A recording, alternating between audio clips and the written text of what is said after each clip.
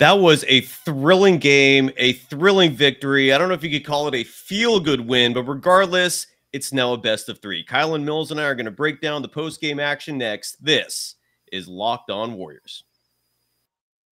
You are Locked On Warriors, your daily Golden State Warriors podcast.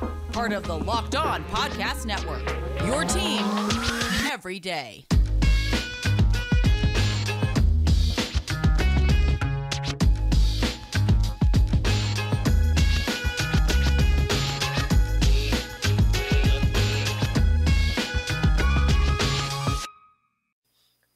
Thank you for making Locked On Warriors your first listen every day. We're free and available wherever you get podcasts. And actually, that script is updated. I haven't memorized it yet because we're also available on YouTube, part of the Locked On Podcast Network, your team every day. Today's episode is brought to you by PrizePicks.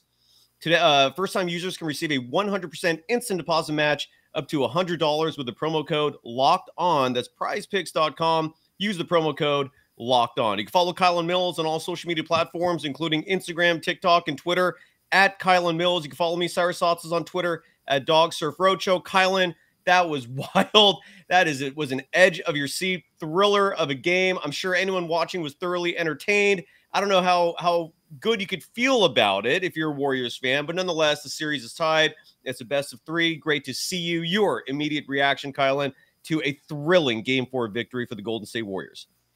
Yeah, it was thrilling. I'm just still waiting for my blood pressure to go down. I don't know about anybody else, but like my heart was pounding out of my chest. I was sweating and I just get like that. I don't know if anyone else, like I could have nothing to do with the game, but if I'm watching like a clutch moment or like a close, play at the buzzer, I'm like, ooh, and it's even worse when it's the Warriors. So I was just on the absolute edge of my seat. Would have liked to see the Warriors close it out stronger. I think it's huge. You got to take the win when you can get the win. This was a hard-fought game, a game of runs. I was really impressed with the way the Warriors came out in the third quarter, and that to me was the difference in this game and the reason why they were able to pull out this win. A lot of areas to improve in the first half, and I thought they really made some nice adjustments, played with much more intensity. Defensively, they were able to string together stops in that third quarter. The ball was flying around. The movement was great offensively. They were crashing the glass. I just thought they looked reinvigorated in the third quarter. And to me, that was what allowed them to squeak out this win. But you would like to see some better fourth quarter execution from the Warriors. Down the stretch, Kevon Looney can't throw a pass away, with less than 2 minutes to go, chucking it up court. There were just a couple of costly turnovers that if they could have cleaned up, I think they would have closed out this game much more comfortably. And then obviously the Steph Curry play, I'm sure we'll talk more about, but Steph improperly calling that timeout when the Dubs didn't have one could have ended up being the loss. That could have ended up deciding the game. So thankfully, Harrison Barnes missed that last shot because otherwise this game would have in large part been on Steph Curry. I don't think you can only put it on him because, again, I think there were some other areas of fourth quarter execution the Dubs could have improved on. But still, if he doesn't falsely call that timeout, I think the Dubs would have cruised and we all would have had a few less gray hairs going on. But we'll take it. You'll take the win. Now, it's got to be one game at a time from here on out. The Warriors have to win one road game. That's it. They have not been a great road team all season, but you just need one now. So they go back to Sacramento. If they can win this next game, game 5, Warriors take it in 6. I feel confident of that. If they split the next 2 games, this is going to come down to a game 7, win or go home, and the Warriors just have to come up with one game of brilliance in an opposing court. Yeah, that's what it comes down to. It's now a best of 3. Game 5 will be absolutely pivotal. One thing I'm thinking of right now is all of a sudden there is a lot of pressure on the Kings. I feel like it's the first time this entire series where the Kings are feeling pressure because if they don't win game 5, you're talking about a young team going into Chase Center for game 6 against the defending world champions. I don't think the Sacramento Kings can handle that. I really do feel game 5 for them is a must win. That is a massive advantage for the Warriors going into Golden One Center, a team that has struggled on the road all season. Your thoughts on game 5? I guess I might as well just start there just because we'll break the whole game down. There was a lot to touch on. But game 5, your thoughts, Kylen? This is going to be a huge test for the Warriors. They should now.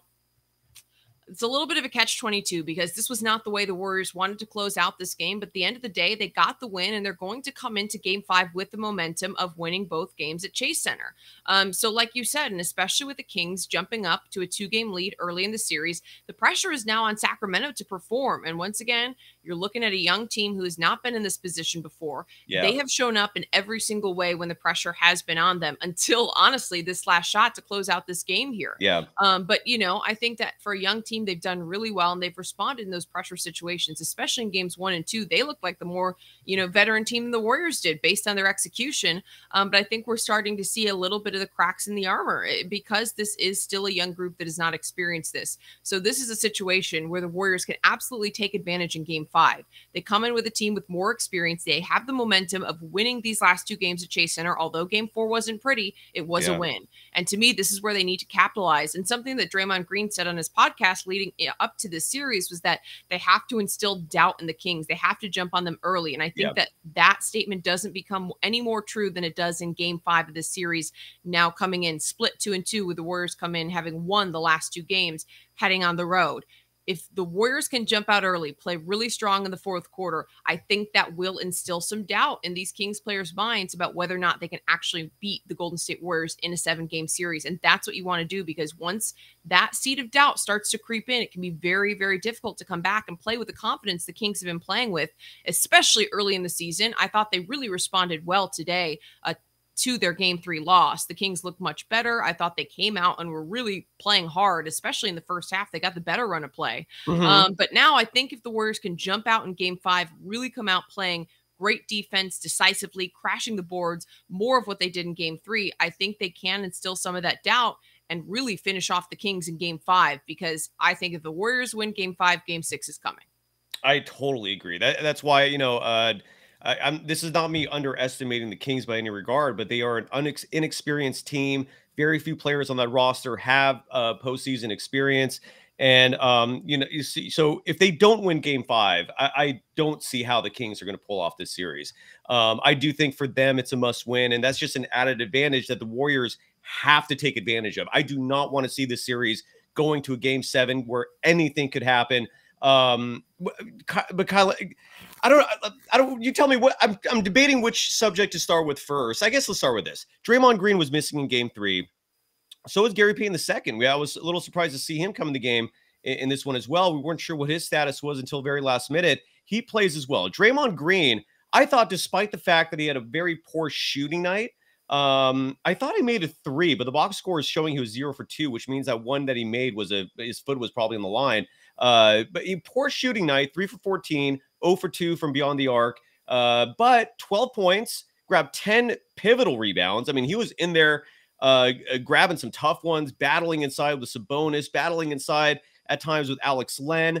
What was your thoughts on Draymond Green? I thought the mental warfare he had with De'Aaron Fox early in the game, where they're jawing back and forth. I'm always going to love seeing Draymond do that, because he wins those mental battles. When he starts doing that, he's getting in the head of the opposition. A brilliant adjustment by Mike Brown to pull De'Aaron Fox immediately out of the game at that moment, which I thought was very smart for him to do, just because, again, opposing players don't win that. A huge reason why the Golden State Warriors are a dynasty, why they've won 4 titles, is because of Draymond Green getting inside the heads of opposing players. He just knows how to do it. He knows how to eat at their craw, distract them. It was fascinating to watch De'Aaron Fox. Give him credit for keeping his composure, having a solid fourth quarter. Your reaction, though, just to Draymond Green's first game back, which I thought personally, despite the shooting woes, 3 for 14 from the field, I thought he still had a brilliant performance when you consider how fantastic he was defensively and playing inside. Your thoughts? Yeah, so I had the complete opposite reaction of you, Cyrus, to Draymond jarring early on in the game with De'Aaron Fox. My initial thought was, oh no, dear God, I was holding my breath. Draymond, do not say anything stupid. Do not cross the line. Do not tick off these referees early in this game and have it come back to bite you. I think coming off that suspension, how harshly the NBA came down on Draymond Green, he needed to be on his absolute best behavior in this game. So I was nervous early on when he was jarring with De'Aaron Fox, because you just don't know what's the one thing that could potentially set off one of these referees? Because these refs, and especially the crew that was there tonight, they've been calling the series very tightly. As we've seen, they have not been giving the Warriors anything, and especially not Draymond Green. He's not going to get the benefit of the doubt in any situation. So to me, that's an area where Draymond has to be really careful early in the game. Do not set off the referees. Do not do something that's going to end up hurting you down the stretch of the game. So that was one of my initial thoughts to that specific instance that you brought up, was like, I was like, Dre, try to rein it in. Do not do anything stupid. Just make sure that you don't do something to take yourself out of this game, and recognize what the situation is that you're in, and that these referees are going to look for anything, and that no one's going to be on your side at this point. We saw how the NBA reacted to what I thought was an unnecessary suspension that was doled down regarding that last, obviously, the whole incident with Sabonis. Moving along from that, though, I thought that Draymond Green played outstanding defensively. Yes, he didn't have a great shooting game, but he was a big reason why the Warriors came out and played so strong in the third quarter. Steve Kerr made the adjustments at halftime to start Draymond Green. He didn't start the game, but he started the second half, and I think that was one thing that made a difference, because he was able to contain at least a little bit De'Aaron Fox. Starting out the game, the Warriors couldn't do anything to shut down De'Aaron Fox, and credit to him. He is so quick, so fun to watch, an explosive player, also really strong in the mid-range. I mean, he had some great touch on some middies. In the second half, I thought that Draymond Green was an absolute critical piece of the Warriors slowing down the Kings and coming out with a 14-point advantage in third quarter play. So to me, great adjustment made by Steve Kerr going into the third quarter. I thought that Draymond Green's defense, specifically during that stretch, was outstanding. It was throughout the game. He had that huge block on Sabonis just in the last couple of minutes of the fourth quarter. I think under 2 minutes remaining, he did a little flex on Sabonis. I personally enjoyed it after, some of the Sabonis antics early on in the season. I didn't dislike seeing him get blocked and go down to the floor there for a moment. Of course, glad everyone's okay, but still, it was a great block. And I think that Draymond was absolutely critical. The numbers show he continues to be the engine that fires up this defense. Not a great shooting game, but otherwise contributed in so many other ways that were huge to this Warriors performance. Absolutely. When we come back, we're going to talk about that Steph timeout call. I mean, that was very uncharacteristic of him, but to me, that was part of a few miscues I'm going to blame Steve Kerr a little bit, and I'll explain why. This, in my humble opinion, this should not have been a 1-point game. The Warriors should have won this game by 10 plus. A few people in the chat said that as well, and I agree. I'll explain why. We'll see if Kylen agrees with me or not. First, got to give some love to a couple sponsors. This is a two advertiser break here, which means that hopefully the company's rolling. Let's start with PrizePicks. Here we go. All right, PrizePicks. In my opinion, one of the funnest daily fantasy sports apps you can play. It's all about individuals and over-unders. For example, if you had bet the over on Stephen Curry tonight, you probably would have won. Stephen Curry finished with 32 points. I believe he was plus minus 29.5. That's at least what he usually is. I didn't get a chance to play today. And that's what it's all about, whether it's over-unders on points, rebounds, assists. Could be different sports. You have to bet on a minimum of 2 players. One of those could be, let's say, Steph. One of those could be an MLS player. Who's the most popular, or who's the biggest star in the San Jose Earthquakes, Kylen? Like, who could be someone we could bet on from the Earthquakes? Jeremy Bobassi is their striker. However, Christian Espinosa has been the biggest star of the season, one of their wingers, who I think has 6 goals now on the season. There you go. Well, then I could bet on an over-under on one of those 2 players in terms of goals, and then bet on Steph for the over-under. That's how PrizePicks works. It's super fun. It's super easy. Download the PrizePicks app now, or go to prizepicks.com to sign up and play daily fantasy sports. First-time users receive a 100% deposit match up to $100 with the promo code Locked On. If you deposit $100, they give you $100. It's that simple, but you got to enter the promo code Locked On at sign up for an instant deposit match up to $100. Today's episode is also brought to you by Nissan, and more specifically, the Nissan Aria. And every time we mention Nissan, we're also talking about Nissan's most electric player of the week, which is brought to you by the all-new, all-electric 2023 Nissan Aria. Kylen, who do we settle on again? We settled on, drumroll please, Klay Thompson. Klay Thompson, who had a fantastic game tonight. Led the team in plus 22, finished with 26 points, 9 of 15 from the field, just shy of 50% shooting from 3, was 4 for 9. but just played a lot of tough inside minutes. In case people aren't watching closely, Klay's also defending Sabonis on a lot of these plays, and he's given the size mismatch, doing a marvelous job, in my humble opinion. So, Klay Thompson, you are the Nissan Most Electric Player of the Week. You were electric. You were brilliantly fierce. You were stunningly powerful. The 2023 Nissan Ariya packs pin to your seat power and premium intelligence all in one electric vehicle. The all-new, all-electric 2023 Nissan Ariya, the electric vehicle for people who love to drive. Shop now at nissanusa.com.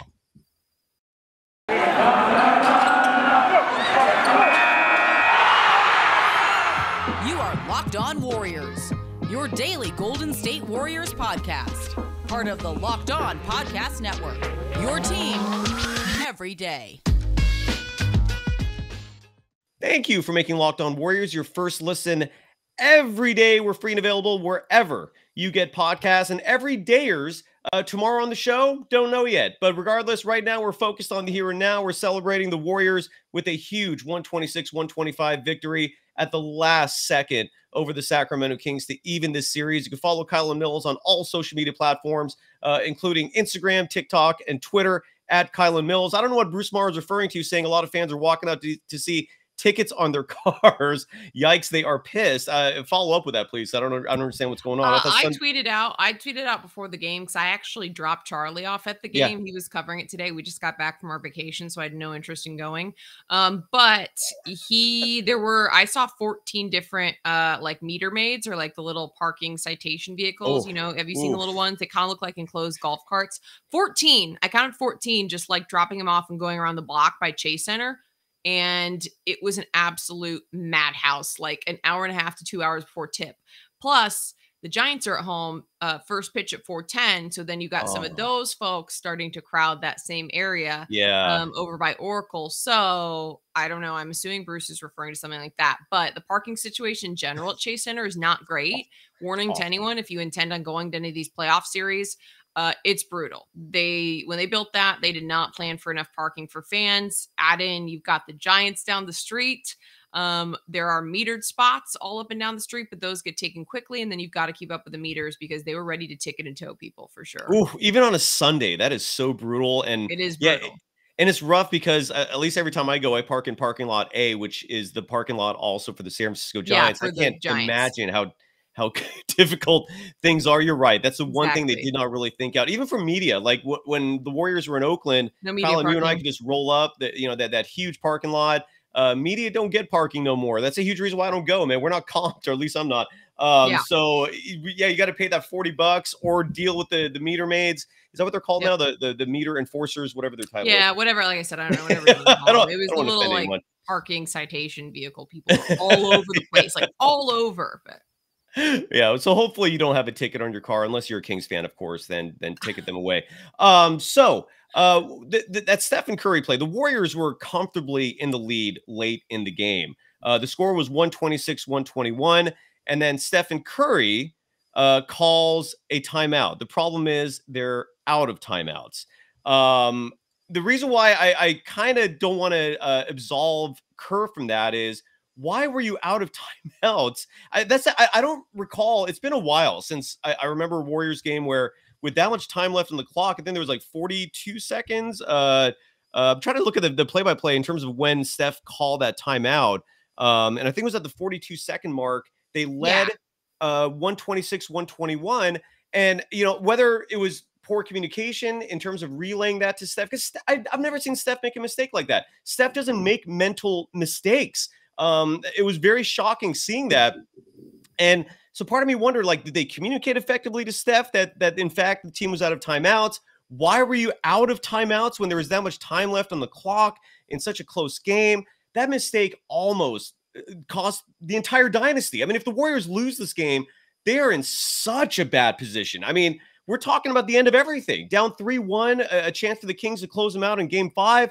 It's amazing how close this game was. So regardless of the fact that Steph called the timeout, we'll have to hear from postgame. Hopefully someone asks Steph or Kerr about that.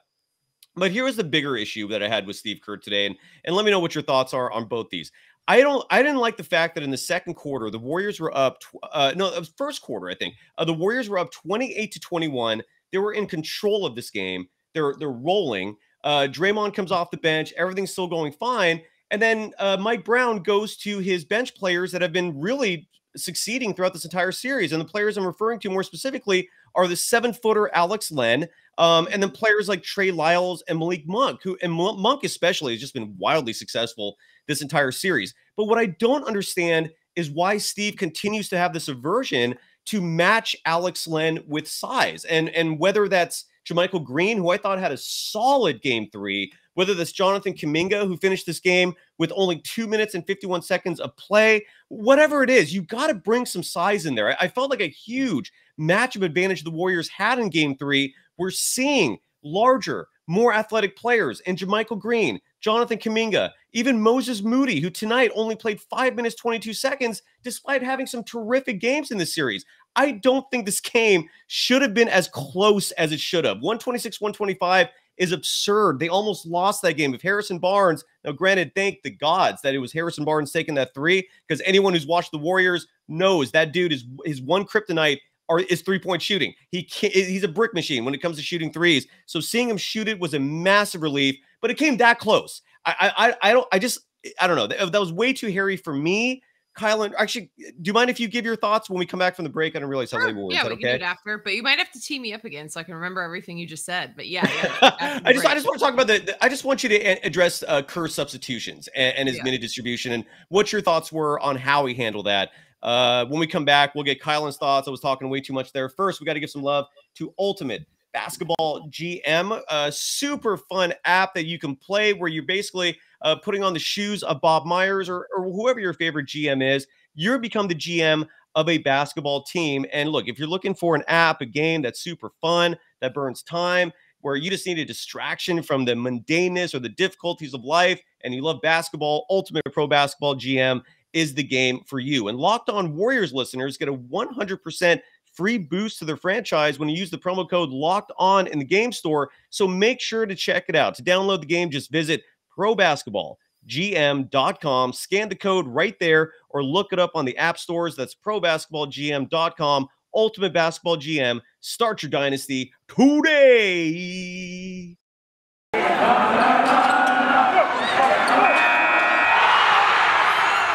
You are Locked On Warriors, your daily Golden State Warriors podcast. Part of the Locked On Podcast Network, your team every day. Thank you for making Locked On Warriors your first listen every day. And everydayers, follow the program on Twitter at Locked On Dubs to find out who we have on the show next, what time we're on next. So follow us on Twitter there. You can follow Kylen Mills on Twitter and Instagram and TikTok at Kylen Mills. Kylen, I have a chat question published right now from Fal Sharpton. He published this earlier, and I started because I agree with it. Fal Sharpton writes, a 1-point win when it could have been 10. I agree. I'm still not a fan. I thought Kerr made great adjustments in game 3. I did not see that similar brilliance in game 4. I thought Dante DiVincenzo maybe played a little too much. Didn't think Moody played enough. Would have liked to see JaMychal Green in the game. Would have liked more minutes for Kuminga. I think changes like that would have made a difference and would have given the Warriors a more comfortable margin of victory. Your thoughts? I disagree. I don't think the margin of victory necessarily was on Steve Kerr. In terms of playing Kuminga or not, or you mentioned some of those early first half minutes when some of the second unit from the Kings came on, and in regards to Len, who does bring in size. To me, Jonathan Kuminga hasn't been doing much in the series. He has not been performing up to the level that we saw him perform at even during the regular season. One of the main things that Jonathan Kuminga needs to work on in my eyes is rebounding. He has not rebounded well at all this series. The Warriors have to be battling, or they have to win the rebounding battle, or at least be close in order to be competitive with the Kings. The times where we've seen the Warriors trails when they're getting beat up on the boards and especially giving up O boards. Jonathan Kuminga hasn't been rebounding flat out. So I think he's a liability in that regard because you need someone who's going to crash the glass and mix it up. I know there was one time where Jonathan Kuminga did come in early in the game. I can't remember what exact minute it was, but maybe second quarter, Andrew Wiggins took a corner three and it missed, and it hit off kind of like the front of the iron, and it went long and it bounced towards Kuminga, and he just was slow. Like, you absolutely have to anticipate the miss. And to me, it should have been Kuminga's rebound. Like, it bounced like right towards him, and then his reaction time was just so slow. He was just kind of standing out at, where he had been posted up on the 3-point line and just watched. To me, he was ball watching, and several of the Kings players were able to react quicker and jump in before he was and get the ball. And to me, that's a little bit of the microcosm of some of his problems in terms of rebounding. He's got to be more anticipating misses, and he's got to be crashing the glass harder and not ball watching. So to me, Jonathan Kuminga's struggles on the boards have to improve for him to earn more minutes in the series, because the rebounding battle is so critical with the Kings. So I don't necessarily blame Steve Kerr. I just don't, I don't think I've seen what I need to see from Jonathan Kuminga to play his way into the rotation versus Moses Moody. When he's been in the game, he's come in and really grabbed, the minutes that he's been given. And I think that he's been doing what he needs to do to play so aggressively and to earn himself more time. I haven't seen that from Jonathan Kuminga. So I don't blame Steve Kerr for not giving him more minutes in this game, or in particular throughout the series. The one area that I think that it's fair to criticize Steve Kerr is challenging that call against Kevon Looney, the illegal screen that ended up taking away the Warriors' last timeout.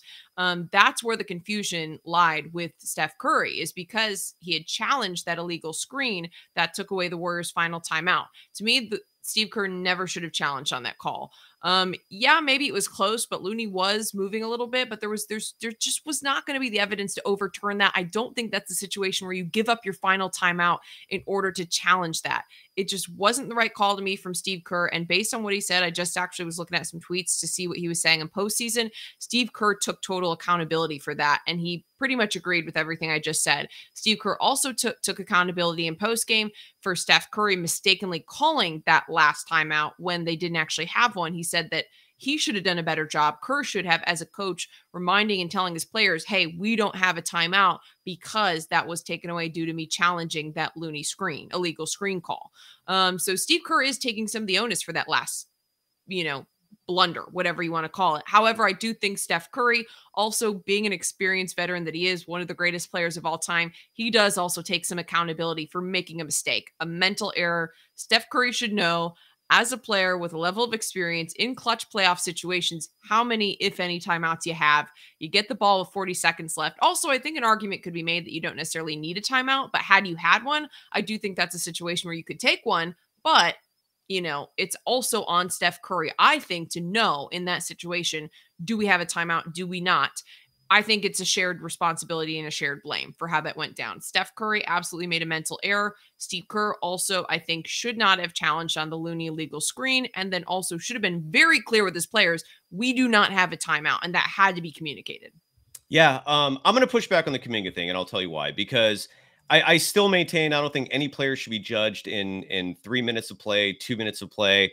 The one I do agree that it was a bad look on the one missed basket that he was just standing there as the ball was just bouncing toward him and not doing anything. That was inexcusable. I totally agree. I will add, though, that was for an offensive rebound, not a defensive rebound. And a huge reason why his rebounding numbers aren't as big as people would like, given he's 6'8", is he oftentimes defends perimeter players. He's usually not in a position to be grabbing rebounds. And per 36 minutes, his rebounding numbers are still above PJ Tucker's, are still above Paul George. It's I don't know. I just hear that criticism of rebounding, and I started doing a lot more research on it. His numbers aren't as bad as people say. He's not a typical 6'8" player, whereas he's oftentimes given the same type of defensive assignments that Gary Payne II gets. Like in this series, he's often defending De'Aaron Fox. He's often defending Herter or perimeter players. I'm looking at like the box score for the games he's played this series, and in the 2 games where he's actually played 10 minutes or more, he actually did okay. In game 1, he played 10 minutes, scored 8 points, was an even in terms of the plus minus on a night when most players were in the negative. And then in game 3, in a game they won, he played 13 minutes, was a +6, scored 6 points, grabbed 2 rebounds. I have a hard time just accepting criticism of players who are judged in just 2 minutes of play. I mean, I just don't think that's fair. Every time he plays extended minutes, good things happen. I can't think of a single game where he's given like a long run where you regret it, where Kerr is criticized for playing him too long. He just gets his short leash. why not Moody and Kuminga? You know, like I agree with you on Moody, but I just don't understand this quick leash on Kuminga. It does nothing for his confidence. He's a long athletic player. Every time he plays, good things happen. And that's where I'll push back. I don't know. Any thoughts from you? Yeah, I mean, I just think looking at the rebounding numbers, they just weren't good. And to me, that's where there's got to be more effort and intentionality from Jonathan Kuminga. I don't buy what you're selling in regards to his defensive assignments, not allowing him to rebound. Like Dante DiVincenzo defends the perimeter and pulls in 7-8 rebounds a night. That's so I think it's an intentionality thing. It's an effort thing. It's a mentality thing. And to me, Jonathan Kuminga hasn't brought it in the series. I agree with you that throughout the season, when given extended minutes, Jonathan Kuminga has played outstanding. He has been brilliant in moments. I don't think he's consistent yet. And I think that he needs to do something when given the minutes. For example, 13 minutes in game 3. And I don't think there was any moment to me that stood out as, wow, Jonathan Kuminga really came out here with a fire, with a passion, with the aggression that we've seen what about him the missed play dunk, with Kyle? in The missed dunk, the multiple dunks that made the crowd erupt. You forgot about all that?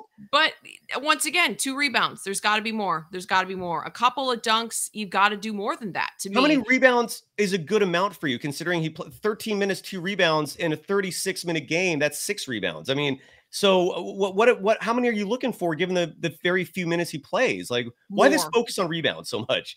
More. Well, because like I said, rebounds has been the critical piece to me of this series. When the Warriors have been able to battle rebounding wise with the Kings, they are able to be competitive. When they're getting beat up and they give up so many second chance points on the offensive glass, especially, then they struggle. And to me, when you bring in a sub off the bench, they don't have a lot of size off the bench. When you bring in a Jonathan Kuminga who has the size, you want to see him be super effective and efficient in rebounding. I also think beyond the series, it's an area that Jonathan Kuminga could improve at throughout the season. I think there are times where even when he's gotten bigger minutes and he's played well, he still hasn't quite got the rebounding piece together.